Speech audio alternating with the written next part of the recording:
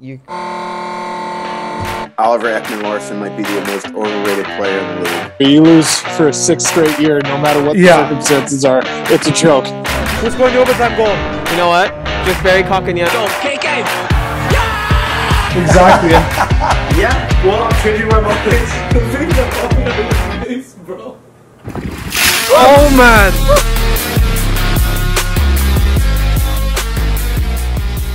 Ladies, gentlemen, fellow sports fans, and hopefully soon to be uncontested subscribers. I don't know how I didn't break a laugh. Take 2 of the intro. Welcome to episode 60. Make sure to hit that sub button before we get started. We're at 627. Help us out right now. And I'm making an offer right off the top. John said he needed some energy going into this show. He has a photography account at jmariasphoto. We'll leave it in the description. If you follow his Insta and comment saying you followed and list your favorite NHL team, we'll make a vlog for your team. So make sure to do that. Give him a follow. John does not like that offer. Greatest follows ever. Better be some active follows. You got some. Yeah, man. Anyways, no one really watches the intro anyways, but. Thank you very much for your follow. Also, sorry for not uploading last week for the second episode. Not that we didn't not that we missed anything big, because nothing really that big happened, but just some technological things got in the way, and just we have a lot going on. Well, also look, it was going to be a Canucks themed episode. Yeah. You've told by the title of the video by now. We have David Quadrelli of Canucks Army, Canucks Conversation, contributor at Sportsnet. So we have him, and it's going to be all Canucks stuff. So it's going to be better than what we had last time. And we're going to kind of re-record a part of that episode that we thought was good for this one. Yeah. So you didn't miss anything. Yeah. But we'll start with Bet99. We'll roll that, and then we're going to go right into the David Quadrelli after that. So enjoy the video, guys. John, let's get to our favorite Canadian sportsbook, Bet99. When you guys register, use the link in our bio and make sure to use the code UNCONTESTED1. And whenever you bet, use our code UNCONTESTED1 for plenty of offers and rewards. Let's talk a bit about Bet99. Bet99 is a Canadian sportsbook and casino. They offer in-play betting, player props, a cash-out option, and many more great products. There are a variety of sports available on the website to bet on, including NHL, NBA, NFL, MLB, and MMA. Bet99 works smoothly on both desktop and mobile. The Bet99 mobile app can be downloaded from the homepage of the website. Depositing and withdrawing funds is hassle-free with a number of well-known methods available to use, so you know your money is safe and secure. The website can be viewed in both English and French, and customer service is available 24/7 on live chat. Go to bet99.com and make an account to get started. Please gamble responsibly. 19 plus, play responsibly, and check the bio for details on where it's available to bet on. If you have any questions or concerns about your gambling or the gambling of someone close to you, please contact Canucks Ontario at 1-866-531-2600 to speak to an advisor free of charge. Again, for all disclaimers on location and whatnot, check the bio and gamble responsibly. Our next guest is from Canucks Army. He's a co-host of the Canucks Conversation. He's an NHL award voter with the PWHL. He contributes on Daily Faceoff. You can catch him occasionally on Sportsnet 650. Some refer to him as Quads. We now refer to him as a friend of the show. We are pumped to welcome to Uncontested, David Quadrelli. How you doing? Good. That was quite an intro. That was definitely the best podcast intro I've ever been given. So thank you for that. It's nice to be here. What an honor. What an honor. And we got a bunch of Canucks stuff. So we've had a bunch of Canucks subs lately, all asking for the Canucks content. This is your guy here, one of the biggest voices of Canucks hockey on Twitter and just in general, honestly. And John, you wanted to ask the first question, so I'll let you go with that. Yeah, so we found out today the big news. Boeser's out for 3 to 4 weeks. Had surgery today. Obviously, that's a big loss for the team. How do you see that affecting the team? Well, I mean, it spells opportunity, right, for Nils Höglander, a guy who it was looking like for a while there, especially on the first few days of training camp, could have found himself on the outside looking in. He's impressed Bruce Boudreau. He's impressed Jim Rutherford. So, that's no discredit to Nils Höglander. Like, there's a very good chance that even without the Boeser injury, he makes the roster in some capacity. Maybe he's in a fourth line role. But now with the Boeser injury, Niels Höglander is going to get a top 9 opportunity with this team out of training camp and out of the preseason. And you like that opportunity for him, but you do feel really awful for Brock Boeser, right? Again, like this is a guy who's gone through so much and just can't seem to catch a break.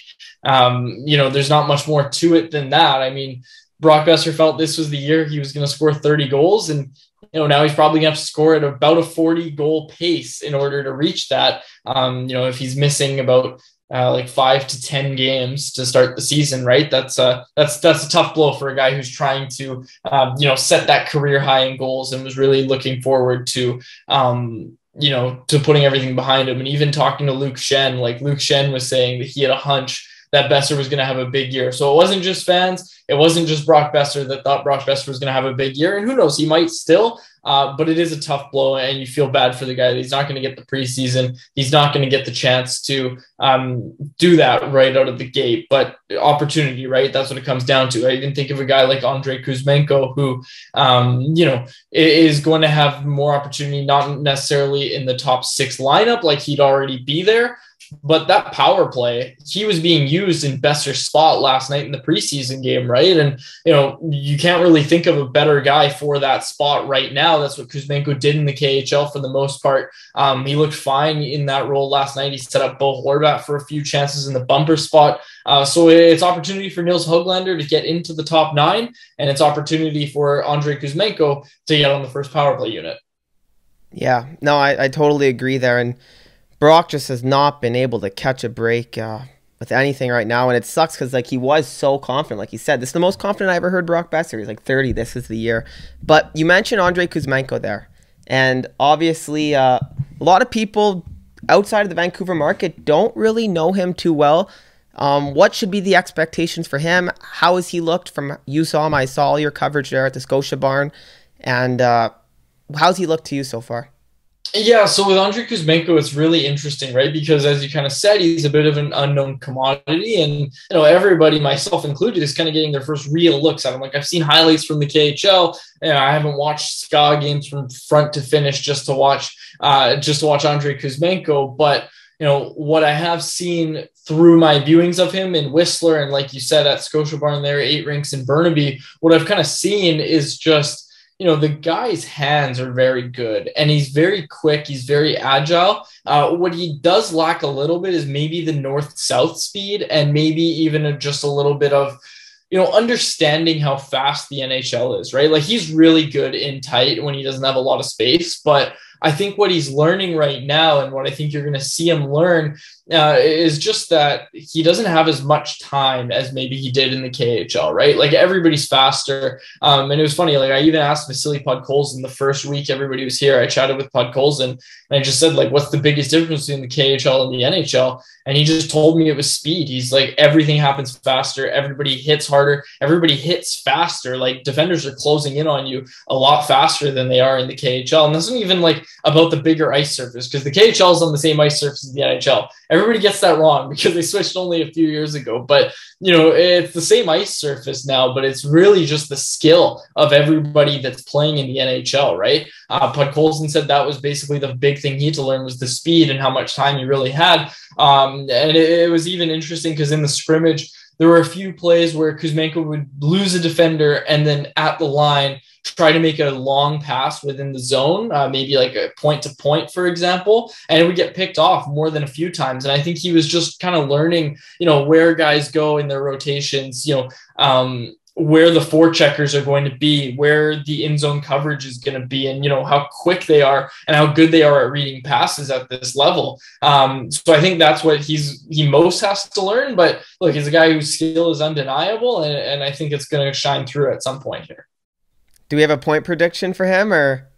Oh, for Kuzmenko, I think you probably set the over-under at like 40 or 50, and I'd say he's probably getting over 40. I'm not sure if he's getting over 50. I'll go with 45 points for Kuzmenko. That's fair. And you mentioned Podkolzin in that answer there.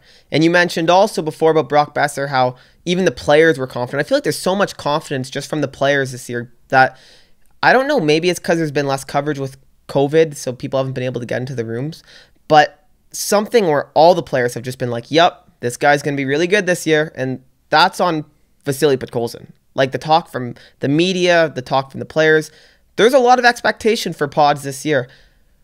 How's he looked, and what are your expectations? Yeah, Podkolzin's looked great. Like, you guys saw it last night, right? That goal that he scored after getting the feed from Myers on the half wall there, this is unbelievable. Like, to see Podkolzin now, and let's think about what he was a year ago, right? Like, a year ago, he was here and he wasn't trusted to do really anything. Like, he was scoring goals in games where he would have 7 minutes of ice time. And that was because it was hard to trust him without the puck sometimes, right? And then, within 2 months of that, he's out shutting down games, right? Like, he's out late in games and, he's being the defensive forward that we all know him as now.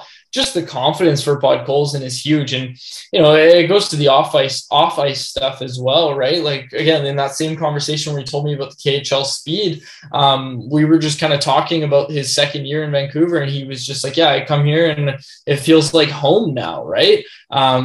Whereas his first year, he didn't know the language, he didn't know anybody. Now he's, acting as a tour guide for 2 new Russian guys that are in town, and his English is ridiculously good. And the thing we've always heard about Podkolzin is that he's an extremely smart person. And I think how fast he's picked up the English language is really reflected in that, because Russian and English are quite different languages. And he's his English, like, you can easily have a conversation with him. It's quite remarkable, really.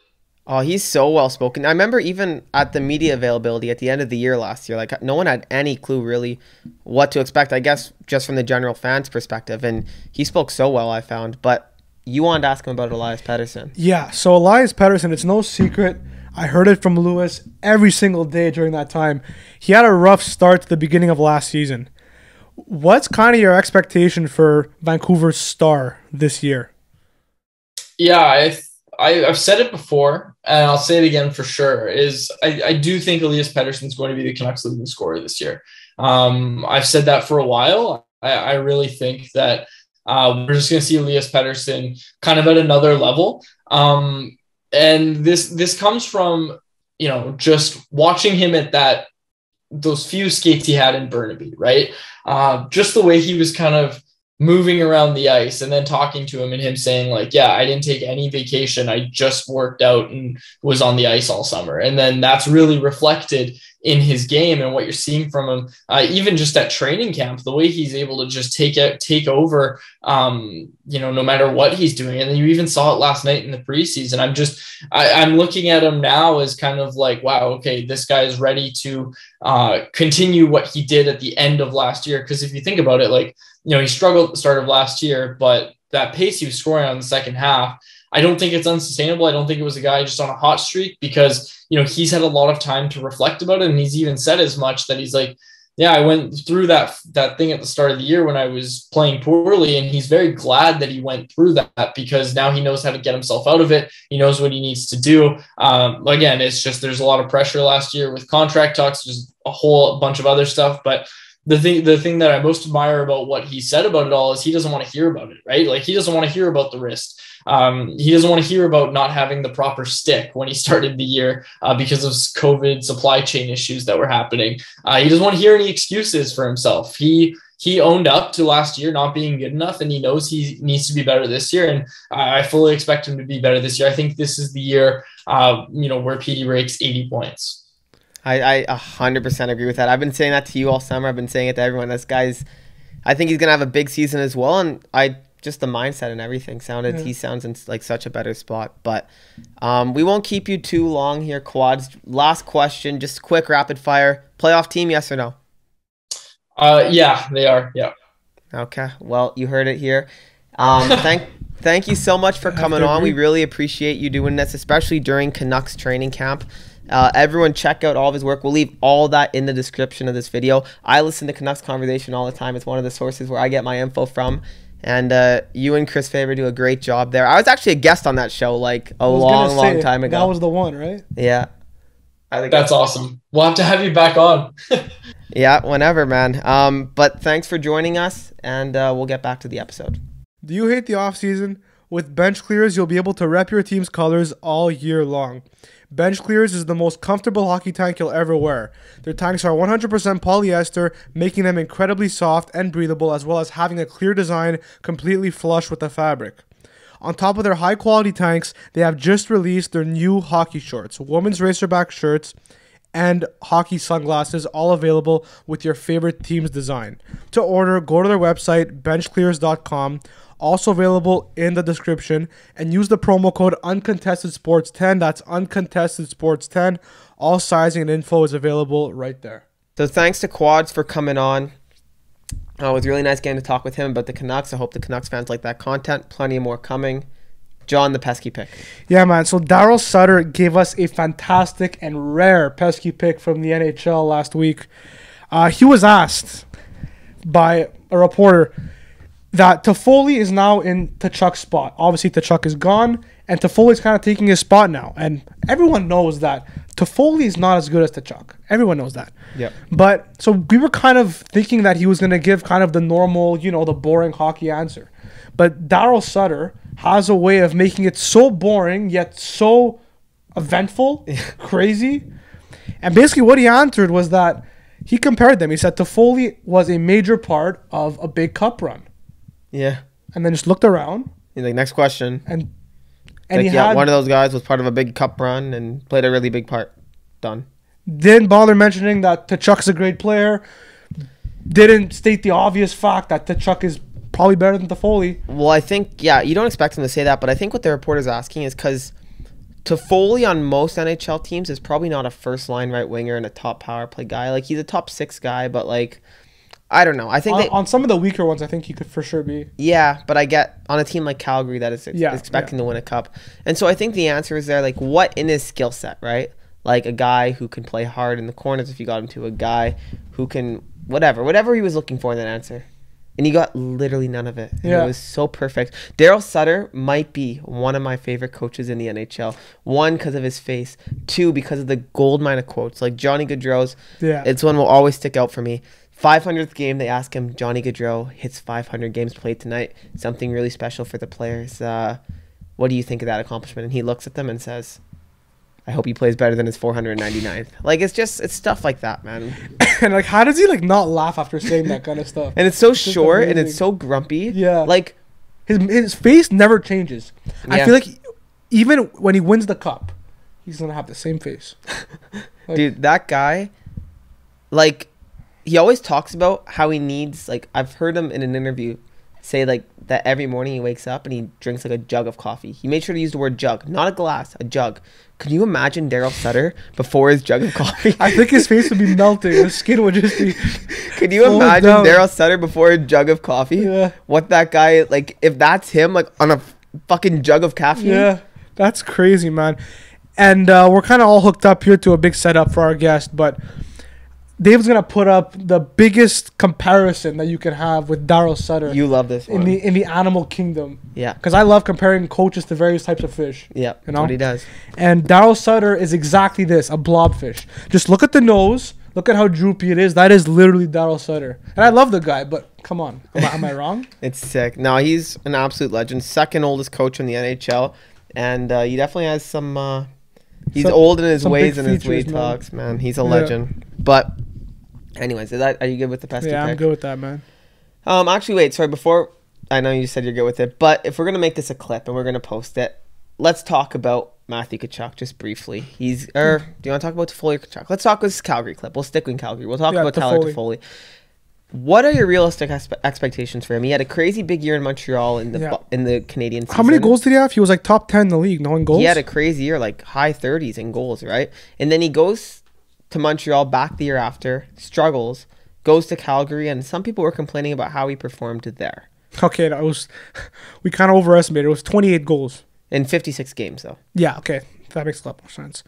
Yeah, so I think it's going to be somewhere between that 28 from that first Montreal year and the 11 from last year. If you're a Calgary fan, you're really hoping it's closer to 28. But if I'm being honest, how old is he? He's 30. Look, he's not old. He's going to play on line one with Lindholm and Mangiapane. Like, they're good line mates. He'll get power play one. Yeah. I don't think he'll pass low 30s. Yeah. Problem with like. But even low 30s, man. I think that's good. Oh, you'll man. take that That's for good sure. enough. For a $4 million contract. Yeah. Low 30s. I like Tyler Toffoli a lot. I don't know. For me, Calgary, like the only knock I have on that team is like the big like star power wingers. Like you have Toffoli and Coleman and Mangiapane. Like I don't know. If you look around, they don't have any of those big like power. Like, and you have good depth at the middle. You have great defense core, but the thing is, you can't have everything, right? yeah, I know. So, No, that's a team with very few flaws in a league where almost every team has flaws. So yeah. but Let me try and find. let us know, Flames fan. How many points do you think TT gets this year? Don't even bother. Anyways, we'll start wrapping it up. Yeah. You want to wrap us up? Yeah, man. If you like the content, if you like the interview, our guest, we're going to have a lot more of those very, very soon. Actually, this week, we're going to have another massive guest. So hit that sub button, like the video, put a comment on. What do you think? Where do you think Vancouver's going to finish this season? What do you think about Brock Boeser? Share the video, especially if your friends are Canucks fans. Lou, anything from you? That's it. That's a wrap.